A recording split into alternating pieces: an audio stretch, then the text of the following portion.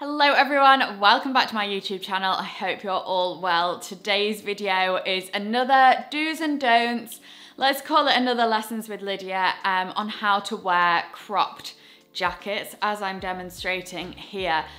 Crop jackets are a huge thing at the moment. Jackets, cardigans, crop blazers, they are everywhere, especially this kind of boucle, very ladylike style. And this really is a timeless piece. This is something that your grandma could probably wear and that your maybe grandma wore years and years ago, but also something that I think looks really cool. So that said, with it being such a timeless kind of classic style, I think there are certain ways to make it look more modern and more up to date rather than the way maybe your grandma would have worn it. So I think it's important to do those small tweaks in order to modernize such a traditional, beautiful, classic jacket. So it's do's and don'ts as usual. We're going to be talking about personally the ways I wouldn't style it. Obviously, it's not gospel. If you want to style it in that way, by all means go ahead. That is the point of fashion, but my videos are really just there for when you're a little bit confused, a little bit lost, not sure where to start, but maybe want to incorporate some of these pieces into your wardrobe, but no idea where to go. If you've got your own opinions on what to style with, then that's amazing. But some people might need a few prompts and things to help guide them in their own wardrobes, because these videos really are all about trying to implement the tips yourself and have something to take away from the video. So that's what I hope you gain from today. So let's get into the first outfit. So what I'm going to do is go through different categories of clothes, and the first look and my first don't is a mini skirt with this kind of jacket. This particular one is Marcella London. I'm going to be showing you some variations throughout the video as well, some slightly different styles, but I think pretty much the same rules apply to all of the jackets that I'm going to show you. So I personally would avoid a mini skirt, especially worn with something like tights and flats like this. I just feel like it looks a little bit frumpy. It's not so flattering, I don't think. It all feels a little bit too tight, a little bit twee and one style. Like it feels a little bit girly as well, like quite young, I would say, to have like a cute little skirt, a little jacket. It doesn't feel that cool or grown up. So I would avoid that all tighter look together, and we need to think about proportions with this one to make it feel more modern. So on the flip side, what I would do instead is pair the jacket with a maxi skirt. Now these are really in at the moment. I've just done a reel on my Instagram, do's and don'ts of longer skirts, because again, they can be tricky to style and to navigate, so hopefully that will help you on there. I'll leave my Instagram below, I always do. It's just at Lydia Jane Tomlinson. If you don't follow me in there but follow me on here, then there's a lot more of what I do on here over on there, but in shorter format. So as I said, let's talk about proportions. So I'm going for this longer skirt, which just gives a bit of contrast to this boxier cropped jacket. I think a long satin midi would look really nice. In my case, I've gone for this one from Pixie Market, which is more of a maxi style. I paired it with my boots from Naked Fashion. I do think you could probably go for a few different styles of boots. I think I would avoid a really chunky boot with this look, because I think it would feel a little bit too bottom heavy against the skirt and the crop jacket. But I think a slimmer fitting boot would look great with this. If you didn't want to wear tights, I think trainers would look nice with this. Not too much of a chunky trainer, more of an elegant kind of trainer would look really great with this too. But I definitely think a longer skirt with a boxier jacket is the way to go if you're wanting to make it feel a little bit more fresh. So my next category is jeans. So how do you style your crop jackets with jeans? So in this case, I've gone for this new it's kind of like more of a cardigan than a jacket, but again, this is a style that's very in at the moment. It's a boucle cardigan from Massimo Dutti. And this one is in black with the gold buttons. I just love it. I think it looks so chic. Again, it's pretty timeless. It's very timeless. It's very Chanel-esque. Obviously not Chanel price, but it's that kind of elegant, boxy, boucle Chanel vibe. But again, let's think about how we can make this modern. So very much like the tighter, shorter skirt, I would avoid the skinny jeans with this. I've done a whole video on what to wear with skinny jeans recently.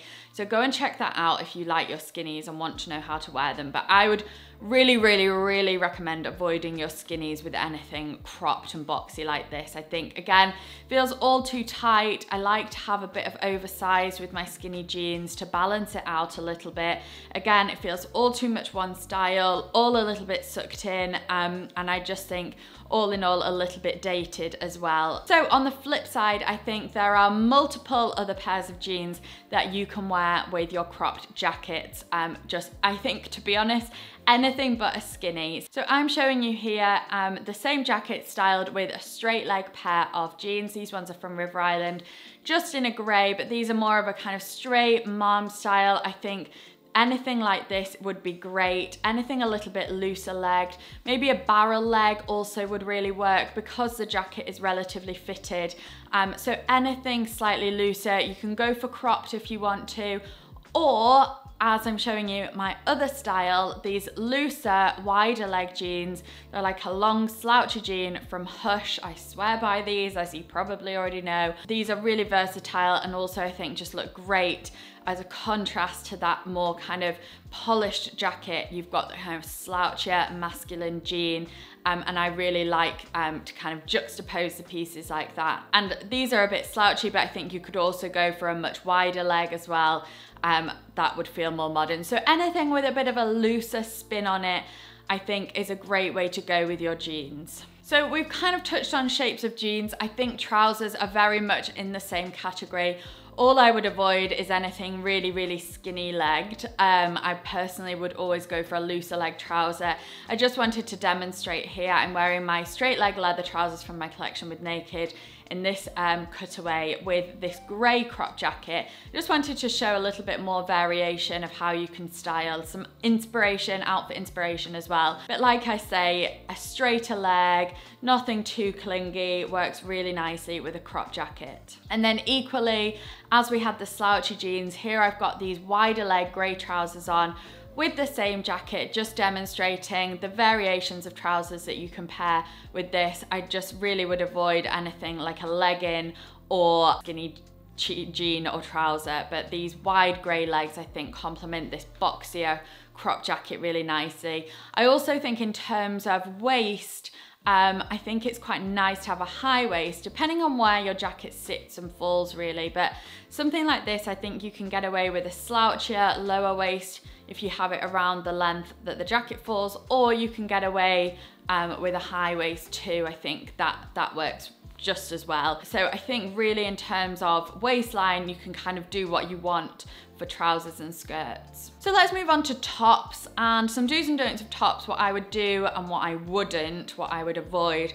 So I'm just kind of going with the same outfit here with this t-shirt, and I think this applies to everything, not just a t-shirt. But I personally wouldn't have your top tucked out with a crop jacket. I think really your top, I'm sure there's some exceptions where it looks amazing, but if we're just talking about these fundamentals and springboards, I think having your top tucked in is probably the best way to go about styling it. So you can see here I've got the top untucked, quite loose. It just feels off. And lines of the outfit all feel all over the place. It also shortens your legs a little bit because you've got one line here, another line here, and then you've got the line of the trouser end as well. So you've got quite a lot of breakage in the outfit.